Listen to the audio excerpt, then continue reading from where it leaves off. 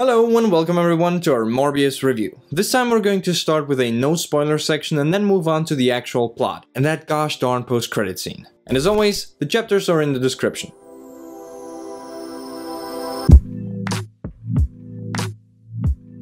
First off, just to be clear, this movie does not take place within the MCU. This is the Sonyverse, where Venom is also from. Now the two of them are of course not entirely disconnected, but we'll get to that once we get to spoilers. Okay, so in the movie we basically follow the story of Dr. Michael Morbius, a medical scientist who specializes in everything blood. His interest in blood is hugely influenced by his medical condition, as he suffers from a rare blood disease which he wants to cure even if the price is, let's say, morally questionable. He eventually manages to find a cure, but finds out that this comes at the hefty price of him now being basically a vampire. And so, you know, he has to deal with that. So if you're into vampires and you're looking for a fun flick to spend the evening, you might find yourself liking this movie. And if you've already seen it and you do like it, great, that's awesome. But if you haven't seen it and want to, I wouldn't go into it with all too high expectations. I think if you liked Venom and had a good time with it, then you'll probably have a good time with this one too. Okay, so since this is pretty much all I can say here without spoiling anything, if you haven't seen it yet, beware, because we're now going into spoiler territory in 3,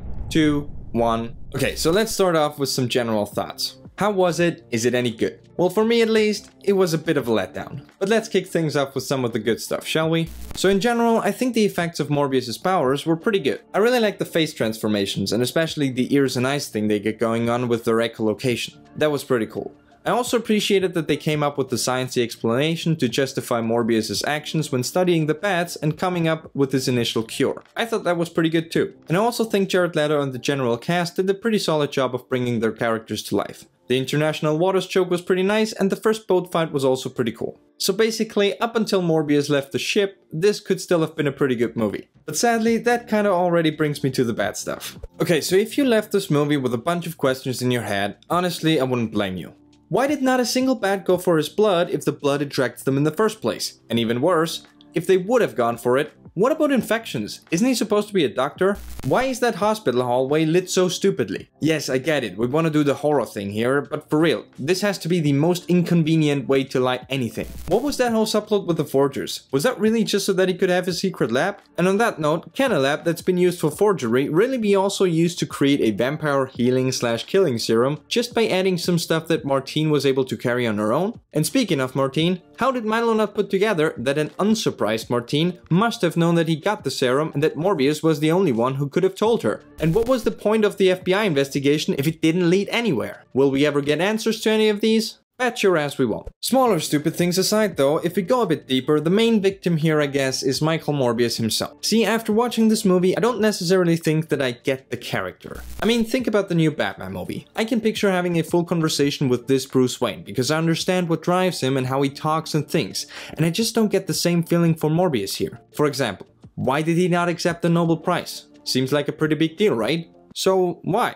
Does he not value it? But then why go in the first place? Does he go because he holds a personal grudge and wants to rub it into someone's face? Does he want to draw attention to his cause? We don't know, and this moment could have really been used to show us a little bit more about him. This is mainly because his scenes with the 3 characters he talks to throughout this movie don't really carry much information about the character other than that he's sick and that he wants to find a cure. The only other thing that's brought up again and again is the whole few versus the many thing that he's got going on with Milo, which they tell us to highlight their bond, but we don't really get to see them interacting a whole lot as the best friends they are before Morbius comes up with his cure. And for Milo, he's also his own kind of puzzle with only one piece. First off, his name's not Milo. That's right, his actual name is of course Lucius. But young Michael Morbius decides that his name is Milo because of all the other ones that came before him. The thing is, nobody ever questions or challenges this. Heck, even Dr. Nicholas just rolls with it, so at some point it just sticks. I mean, the man is legit living in his 30s with this name. The best part is that Milo even makes this sentimental thing about it in his last words before his death, as if it was super gracious of Morbius to call him by a different name all this time. Then of course we have the same issue with Milo as we have for Michael, in that we never really get to see what he's all about before his transformation. What are his interests? What are his beliefs? What does he do for a living? He's not a lawyer, that's for sure. And again, we generally don't get a whole lot of character building between the two of them as best friends before they turn.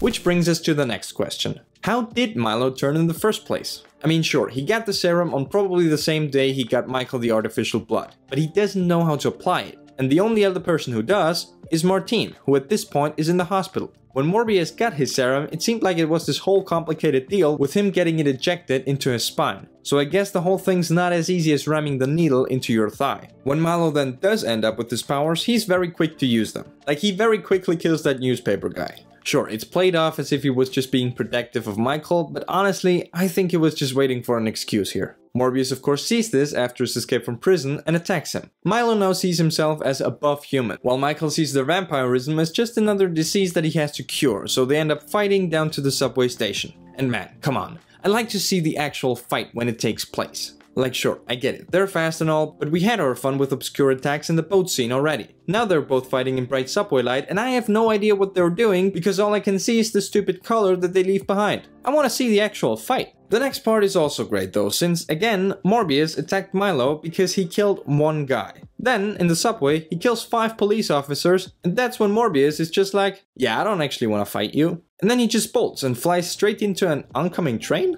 Great stuff. Oh yeah, and by the way, they do play quite fast and loose with the whole hiding thing. First, he should be hiding because of all the boat murders. That's why he literally jumps ship. Then we all of a sudden don't care because we want to visit Martine. That's got consequences. That was good. We go to prison and mind you, his face is now all over the news. He escapes and then we briefly hide again before publicly attacking and fighting Milo to the subway. Then we hide again and meet Martine on the bus. But then we go out for coffee publicly, and then we hide again in the new lab just to fight publicly afterwards. Okay, but let's move on to the climax here. The fight between Morbius and Milo. Now we obviously know that Morbius, prior to this, created the healing/killing serum that he wanted to use on himself? Or on Milo? Like when he created it, he had that line towards Martine that kinda implied that it was for him? Are we just going to ignore the whole Milo problem now? But maybe it was meant for Milo, because you know, we don't want to fight him, so we're just gonna kill him. Cool. So they fight and Morbius ends up winning because of his kinship with the bats. Awesome. Did Milo have that too? Maybe, but apparently not. Was it a satisfying conclusion to the story? At least for me, you guessed it, it was not. There were no real stakes involving, for example, a loved one because Martine is dead by that point, or so we believe. They didn't even use the blood clock anymore to build some tension, and the bats thing wasn't really earned because Morbius didn't do anything for it. He just kinda found out about it the same way you'd find out about a Cheeto in your hair after falling asleep on the couch. Yeah, and then Morbius just flies away, straight into the post-credit scene. Oh yeah, and Martine is of course a vampire now as well, because it works with Mobius's blood too, I guess. Damn, I cannot wait for the sequel. The thing is, if we really break it down, you can actually see that there is a basic structure in this movie that could work. We basically have Morbius who's sick, and therefore he wants to find a cure. He finds one, but it comes at a terrible cost. Milo sees him, but only sees him well, and thus doesn't listen to Morbius when he tells him that the cure is too dangerous. While Morbius is in prison, Milo takes it on his own, and the two of them end up in conflict with one another since Morbius sees his powers as another disease that he needs to fix while Milo wants to claim his newfound seat at the top of the food chain. In general, this is solid enough to work. But the problem is that the final conflict lies between Michael, the champion for humans, and Milo, the self-described next step in evolution. And we need to see how their clashing beliefs necessitate their conflict and how Morbius is working to overcome it in order for it to have any impact. Give us one more scene that tells us who they are as people, why they suffer internally, and what drives them. If we could focus on these characters more, develop their relationships, and define more clearly how they have to be at odds with each other, the whole thing could end up as a way better story. And if we want this to be a good superhero story as well, we're going to need some more stakes in the final battle. Have Morbius lose some ground because, for example, he's out of blood. And again, I get the bat idea. But I think it would also have been more meaningful if Morbius had to somehow work for that. Like for example Iron Man, who first actively had to find out about and then fix high altitude freezing before he could use it to win over Ironmonger. If characters overcome their suffering by learning something and then use that to win, that's satisfying. But that has to be earned, and that's not what we got here. Okay, and then of course there was the post-credit scene. Adrian Toomes, aka the Vulture, is transported into this universe because he knows who Peter Parker is and thus the spell has transported him, similar to the other villains of No Way Home, into this universe, I guess? Yeah, no, it makes no sense. Why doesn't he just forget like MJ or Ned or Doctor Strange? Anyway, he creates a new suit, pretty smart guy, this contractor turned pilot, and meets Morbius, who doesn't fly but drive for some reason. Toomes thinks he's here because of Spider-Man. However, he came to that conclusion, and he wants to team up to do some good. Morbius, of course, finds this intriguing. So on the face, I can see how that could make sense to someone. But considering that Toomes himself finished his arc in Homecoming on good terms with Spidey, and Morbius in general is acting more as a sort of hero/anti-hero, and considering that Sony desperately wants to get their own universe on track with their Spidey villains, I'm really interested in that leap of character motivation required for the both of them to turn into the villains that I think Sony wants them to be in their upcoming crossover. Oh yeah, and also shout out to Daniel Espinosa, the director of this movie, who straight up spoiled the entire film a solid week before it came out. I think at this point we owe Tom Holland and Mark Ruffalo an apology. But what do you guys think? Did Morbius live up to your expectations? Are you happy with what we got? Leave us your thoughts in the comments down below and subscribe so you can join us next time when we explore the canon of your favorite cosmic. Goodbye!